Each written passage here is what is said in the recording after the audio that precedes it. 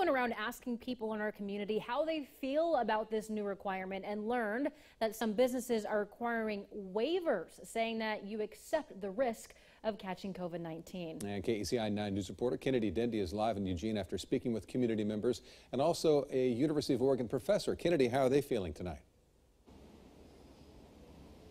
That's right. It's been a season of changes left and right, from this new mask mandate to even being required to sign a liability waiver in certain business spaces, saying that you won't file a lawsuit if you catch COVID-19.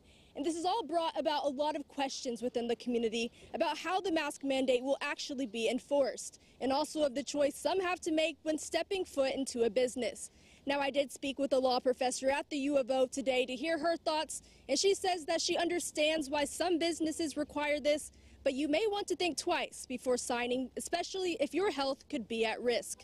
One of the issues legally is going to be whether someone can prove that they got COVID from the business. I actually think it's going to be easier than people think with if contract tracing works well in Oregon.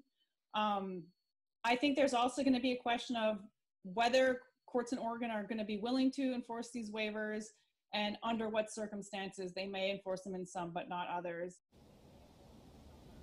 I also asked individuals about how they feel about being required to wear a face mask in indoor public spaces. And while some told me they simply won't wear one, others say they will do whatever it takes to reduce the spread of COVID-19.